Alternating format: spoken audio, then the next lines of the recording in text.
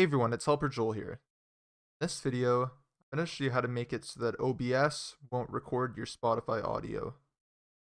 The first thing we're going to do is go down to where it says sources here.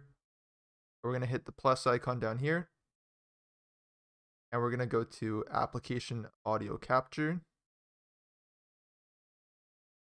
And we're going to create a new source for each application that is creating audio on our computer. So the first one I'm going to do is Spotify.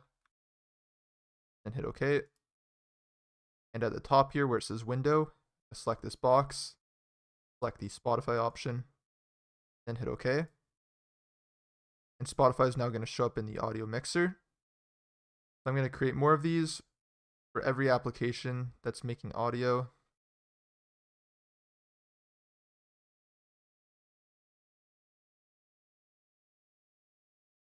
So you'll probably have a whole bunch of these that you're going to want to make. After I've done that, what I'm going to do is I'm going to mute my desktop audio. Because if I don't mute the desktop audio, the audio is going to be recorded twice.